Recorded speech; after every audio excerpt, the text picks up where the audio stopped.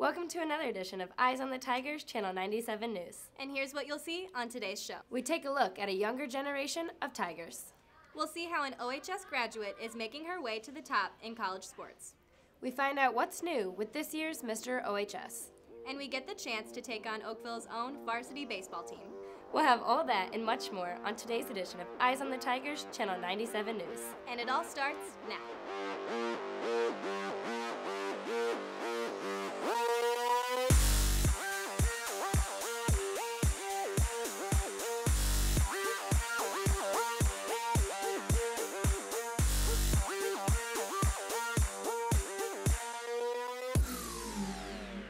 Welcome back to Eyes on the Tigers, Channel 97 News. I'm Madeline Jones. And I'm Cassidy Ham. For our first story, we say goodbye to an important OHS administrator. But this is not the end of his career. Lauren Siebel has a story. Assistant Principal Mr. Willett has moved his way up the ranks quickly here at Oakville. This is my 9th year at Oakville. I came here as a coach initially, and then I got hired on as in-school suspension and daily assigned sub. I did that for 2 years, and then I left for a year to work with the Cardinals, and then came back as a business teacher and did business for 4 years, and then 3 years as an assistant principal. Many teachers here at Oakville were influenced by Mr. Willett's contributions. In 2009, there became a position in the business department open, and Mr. Willett was qualified to teach business with his experience with the St. Louis Cardinals. I actually got to be his mentor and got to oversee his first year of teaching. Mr. Willett was a very big driving force with our facilities as well as the technology piece in the building. Those are probably the major areas that took a lot of his time, as well as the supervision of teachers, having his class, the activities that we have after school. Sadly, Mr. Willett will not be returning next year. It's a hard decision, but I'm leaving to work in commercial real estate, and I'll be doing some commercial property development and buying and selling. Let's see how this will affect Oakville. I think he was well liked by the kids, he was well liked by staff, brought an energy to our team in the building that I think will be missed. Moving forward, you try to find somebody who's going to fit the team, fit our students, fit our culture and our building, and teachers, so that it's not as big of a gap. We're hoping we can find the right candidate with that and move forward. Good luck to Willett in his future career. With Jonathan Dean behind the camera, I'm Lauren Siebel for Channel 97 News. Good luck to Mr. Willett on his future career. You may have noticed the new electronic sign in front of the school. The sign was installed over spring break. The marquee outside has been kind of a dream, a thing we've wanted to do probably for the last 8-9 years, and they're expensive. So we've been saving some classes' monies after they graduate in order to do that. So that's why one of the pieces you see up there is thanks a lot to the last 2 classes. The nice thing about that sign is that it does have the capability, and we're still going through some tutorials and some training on how to do it, but the pixels on it and whatnot allow us so we can do actual video. We could also put pictures of like kids. And by doing that, it just helps to promote all the good things that we're doing here at Oakville. Congratulations to Aaron Mohabit and Sean Lamar. Both students qualified for nationals for speech and debate. So Aaron and I qualified in congressional debate, and we'll be doing that at nationals on June 12th to the 17th in Salt Lake City, Utah. I don't think that I'll break past the first point, but I'm really excited for the supplemental events that we get to do after that. So I'll be doing poetry, the piece that I did last year at state. Hopefully I can go pretty far in that. Another congratulations to Bailey Foster for qualifying for DECA Nationals. She placed first in the state competition in March. Hey Cass, I heard about that. That's super exciting. Yeah, but what's with the dress, Matt? Oh, I'm just ready for prom. How are you going to get there? I think I'm going to end up driving. You should probably watch this next story then.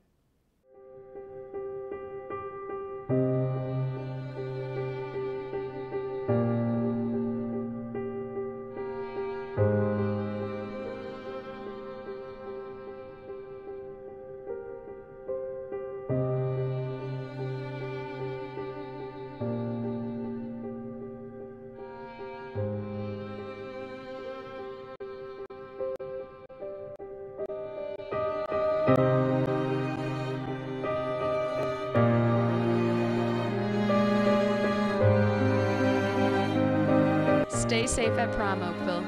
With help from Cassidy Ham, I'm Allison Carter for Channel 97 News.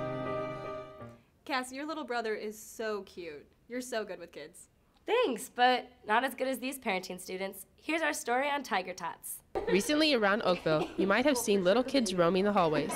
These kids belong to a program called Tiger Tots. Tiger Tots is a preschool program that is run by our Child Development 2. Tiger Tots has been in Oakville since I've been here, which is 17 years ago. When I was a student here at Oakville, it was a class as well. So it's been here for quite some time. It's a fixture of Oakville High School. One of the many unique things about taking this program is that the Oakville students become the teachers and teach the lessons to the kids. The students are the teachers. They are to develop their own lessons geared around a particular subject area, and they develop the lesson, the activity that they do with the preschoolers that day. The doctor, because your arm hurts or your leg hurts, they're going to take an x-ray to see if you broke it. I taught to them that doctors can be both men and women, and they help us feel better when we are sick, and we also get like shots and stuff for them to protect us from certain illnesses. Tiger Tots comes along with tons of fun and making relationships with the other kids. There's a lot of fun parts about Tiger Tots. That's seeing the high schoolers interact with the preschoolers, watching the preschoolers' face light up when they see their buddy come in. Definitely seeing the kids like improve and socialize with each other, and they learn a lot and just they have a lot of fun. Tiger Tots prepares Oakville students for careers that involve children. In college, I'm studying sport and recreation, and I could go many different ways with that. I could possibly become like a gym teacher, and I'll be working with kids then. So this class kind of helps me prepare for that. I want to be a special ed teacher, and I want to work with little kids, so I thought this would be a good opportunity to get used to making lesson plans and teaching them. With Amanda Nick team behind the camera, I'm Abby Walters for Channel 97 News. Aw, those kids are so cute. You know what else is cute? Basketball players. Well, you can find plenty of basketball players in Gym A this Wednesday for the student versus teacher basketball game. Yeah, this will be our second annual student versus faculty basketball game. We're excited. We're going to have 10 to 12 teachers out there for it, and looks like 18 to 20 students, mostly seniors, non-basketball players. We'll get our basketball players out there to ref it. It'll be a lot of fun. Do a little fun event so seniors can beat up on the teachers like they did a couple years ago at a dodgeball game. I want to dunk on Willard. He just, woo, I'm ready for Willard. Madeline, what happened? Oh, I'm just getting ready for tomorrow's Spirit Day. It's Fake and Injury Day. Oh, okay. Let's check out this message from the leadership class. Hey guys, Mr. OHS is happening this Friday the 29th in Gym A at 7 p.m. And the pageant is raising money for Alex's Lemonade Stand, helping children fight cancer. So show your support all week with our annual Spirit Week. Hey.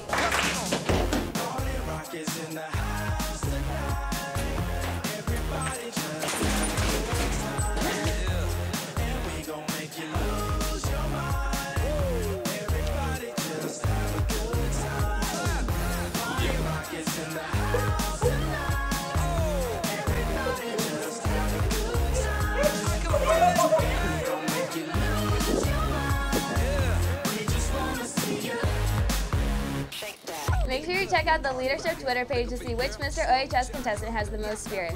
The winner at the end of the week will be crowned Mr. Spirit King. But you can win a prize for your spirit too with our new awards, Spirit Queen and Spirit King. Tag the leadership Twitter page with a photo of your spirit outfits, and the leadership class will vote on the winner. The winners will be announced Friday at the assembly, and the winners will win free tickets to Mr. OHS. Come on, Mr. OHS! So are you going to Mr. OHS? I'm not sure. Who's all participating? I don't know. Let's meet the guys.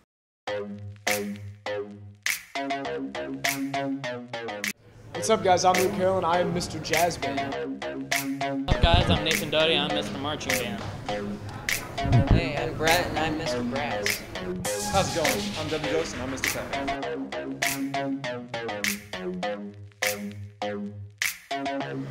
Hi, I'm Alec Beshel, and I'm Mr. Mats.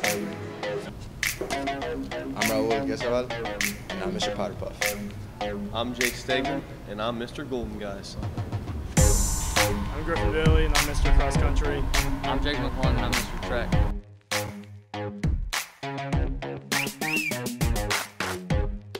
Hi, I'm Matt Heldofer, and I'm Mr. Football. I'm Ryan Mitchell, and I'm Mr. Golf. I'm Brad Sovich, and I'm Mr. Soccer. I'm Blake Gentry, and I'm Mr. Volleyball. And I'm Josh Coonsey, and I'm Mr. Basketball. I'm Kobe Allen, and I'm Mr. Broadcast. I'm Billy Volsticky, and I'm Mr. Baseball. I'm Johnny Peters, and I'm Mr. Tiger Ice. Jake Faulkner, and I'm Mr. Hopkins. My name is Matt Miller, and I'm Mr. Quizble.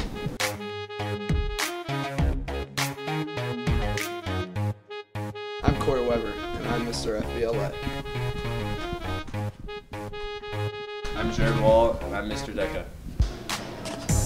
Hi, I'm Ian Bennett, and I'm Mr. NHS.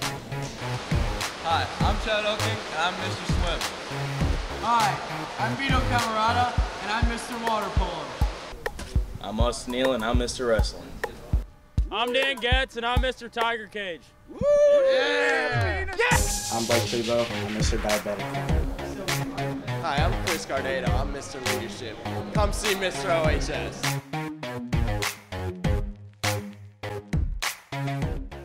Time is running out to order your 2016 Tiger Paw Yearbook. Pick up order forms in the main office or room 234. Deadline is Friday, April 29th. Cass, what are you wearing? I'm trying to be the second girl on the water polo team. Is there only one? Yeah, let's take a look.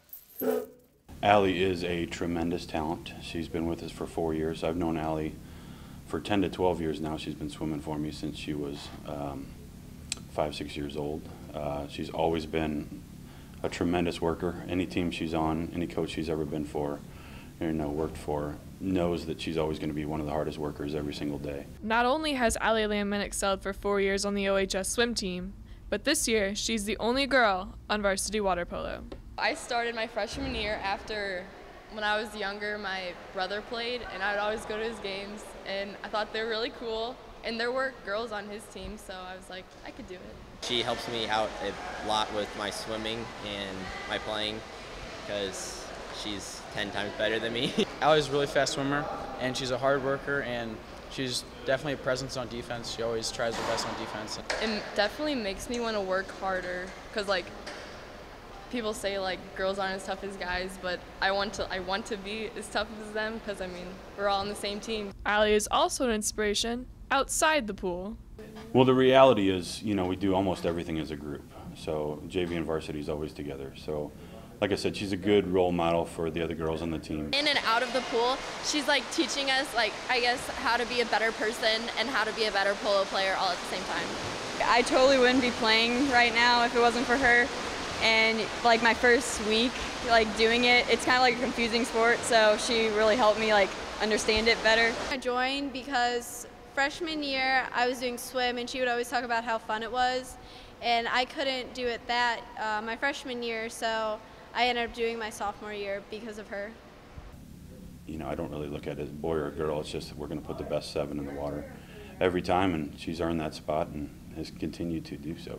With Jordan Peters behind the camera, I'm Rachel Lyle for Channel 97 News.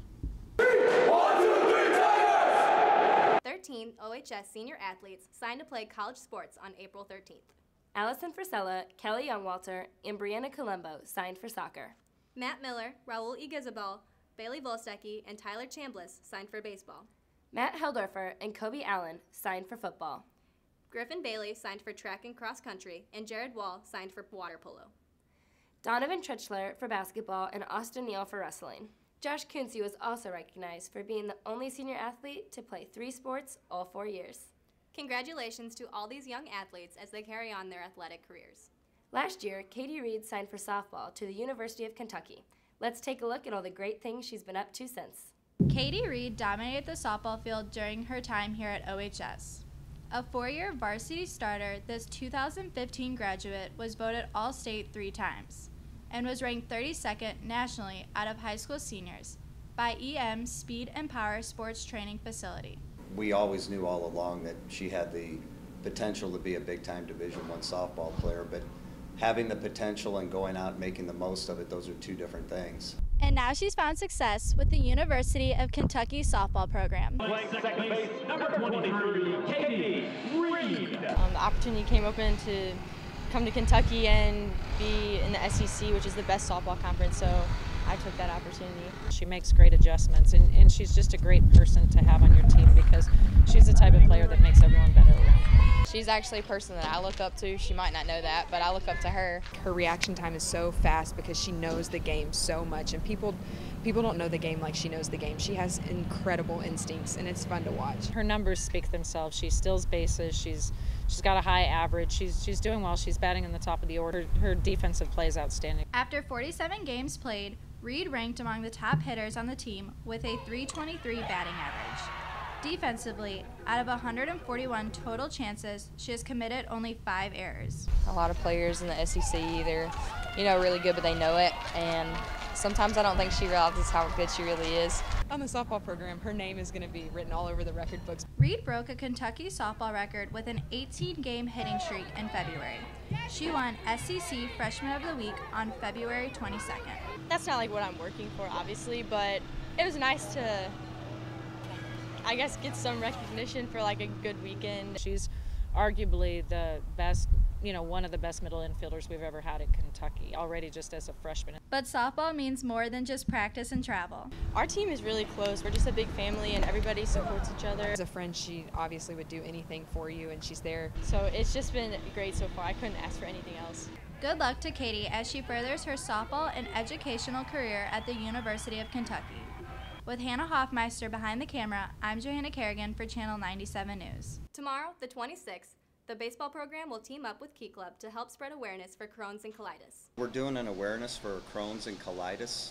Emily Davidson from Key Club came to me a few months ago and asked if the baseball program would like to co-sponsor an awareness day with them, and we obviously agreed to do so. We have some students here, we're aware at Oakville High School, that have both of those disorders, so we were wanting to try to do something to raise awareness and raise some money. So all of the profits and proceeds will go to both of those foundations, and we're just glad to be able to give to a good cause. Cass, I am so much better at baseball than you are. There is no way. I was unstoppable out there. Okay, well, let's have Oakville decide. Here's the story.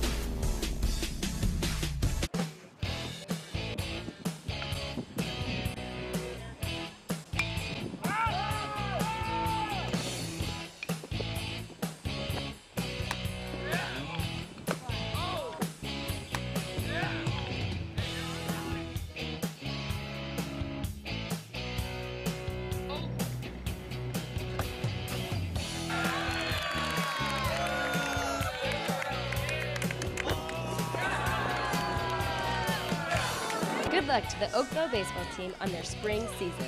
With Taylor Hickey, Ellie Corner, and Scott Leaker behind the camera, I'm Madeline Jones. And I'm Cassidy Him for Channel 97 News. It's so cool. Feels good to be a winner, though. Number one! Did you like that home run I threw in there for you, Madeline? Yeah, whatever. Well, that wraps up this edition of Eyes on the Tigers Channel 97 News. Be sure to join us for our senior broadcast on May 11th. Thanks for watching. I'm Madeline Jones. And I'm Cassidy Him. Remember, Oakville, keep your eyes on the Tigers.